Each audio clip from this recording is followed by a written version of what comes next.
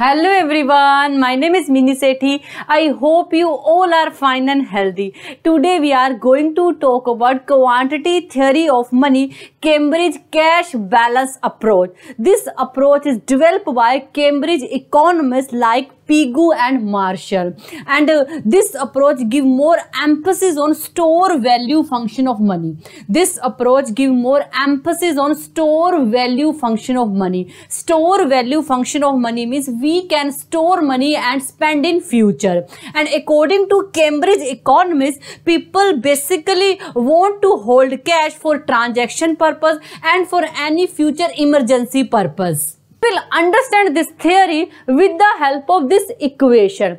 MD equal to KPY.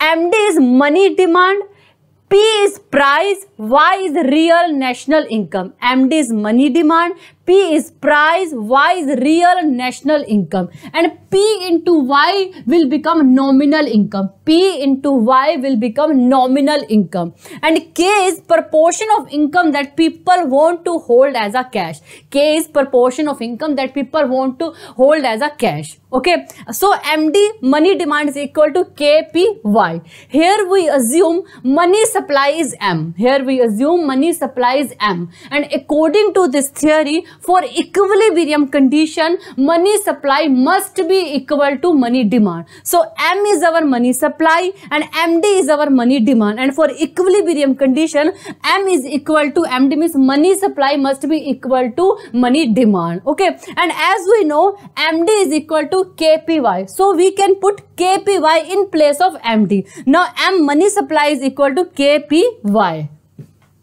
We understand this theory with the help of this diagram. In this diagram, on x-axis we have nominal income.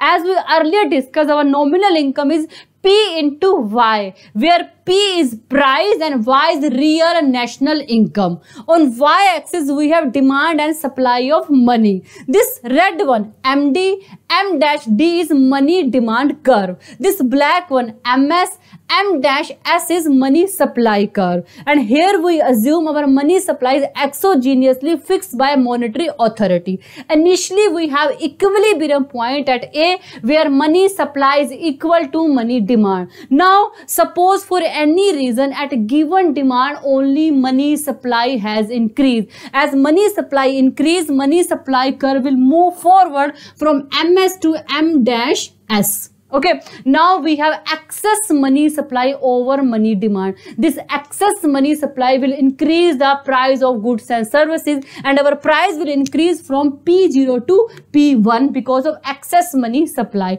and our nominal income will increase P0Y to P1Y. Okay, and this price will increase until we reach at new equilibrium point at B, where again money supply will be equal to money demand. Similar we can assume at initial equilibrium point at A. Now at given money supply only money demand has decreased. As money demand decrease, money demand curve will move backward from MD to M-D. Okay, again we have excess money supply because our money demand has decreased, and this excess money supply again will increase the price from P0 to P1, and this price will increase until we reach at new equilibrium point at C, where again money demand will equal to money supply. Okay, this is all about quantity theory of money, Cambridge cash balance approach. I think you got it, and thank you so much for watching this video. Bye, take care.